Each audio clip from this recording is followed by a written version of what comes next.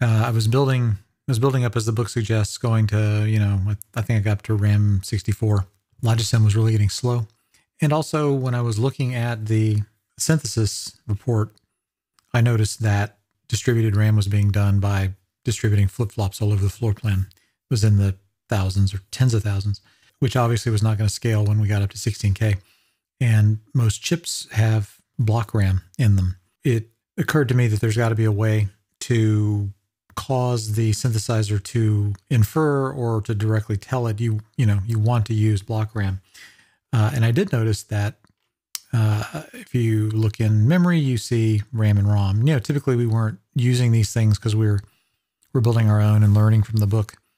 But I did notice there was RAM and ROM, and so I wondered, okay, have these been optimized to use block RAM? So I wanted to test that out, and I did. So I implemented a 16K block RAM, and at first I didn't realize, I think the default is 256 by 8, and I didn't realize that the implementers of the components had put in a width, an address width, and a data width set of parameters. And so I went on ahead and built, started building up from 256 by 8, the next level 512, and then the next level 4K, and then finally 16K. And I ran the report, and sure enough, it was using block RAM, but it was using it rather inefficiently.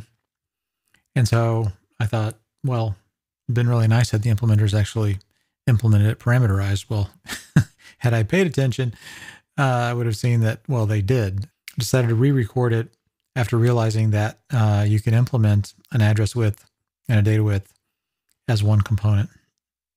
So that's what I did.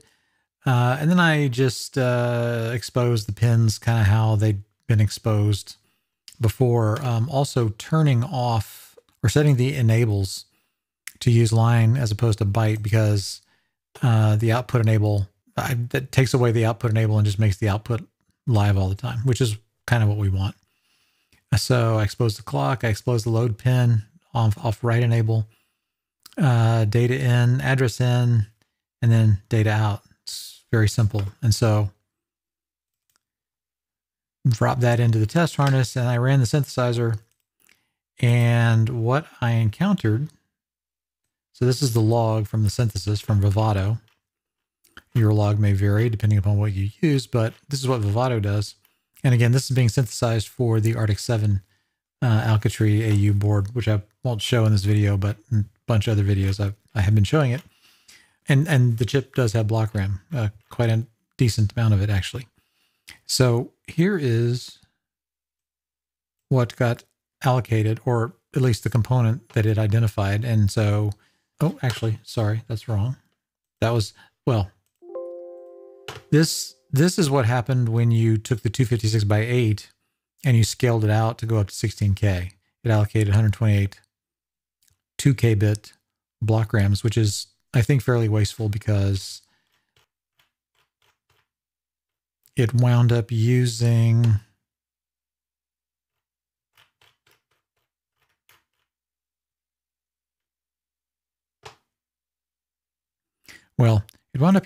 two 18K bit components, which didn't seem right to me because that's not enough memory. And so I actually didn't test this design out to see if it actually worked the way I would have expected it to work. So anyway, I was kind of confused by what it actually did.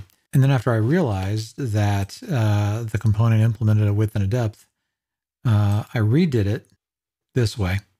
And then this is the synthesis. Hopefully I picked the right one. Yeah.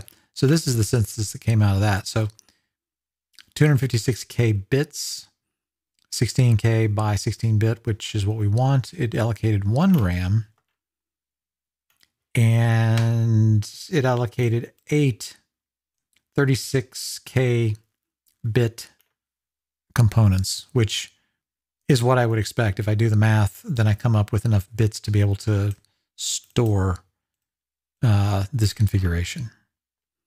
And so that's a pretty efficient use. Now it doesn't end on a boundary, and so this could be done maybe a little differently so that it would only allocate exactly as many 18 or 16K bit blocks as you need. Maybe, I don't know, I have to think about that. But in any case, this is a pretty efficient use. And then if you look at the other components used, very, very light, very low floor plan to just implement a basic RAM module. So I'm going to close with this. This will be, I may not even use this component. I may just drop the RAM component out on the CPU directly, since it can be very easily used without any abstraction. And that will really conclude the build from the components required for Chapter 3. Thanks for watching.